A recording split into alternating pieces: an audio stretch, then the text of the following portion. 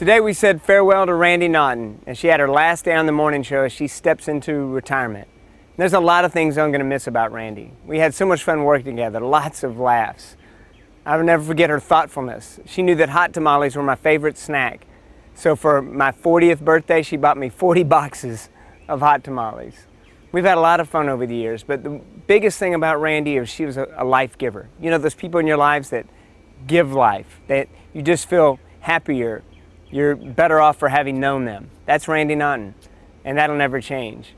So take this moment today to think about those life givers in your life, those people that you're around that just give you life, that uplift your spirit. Give thanks for those today, because those are special people. Hold them close and give thanks. Have a great day. God bless.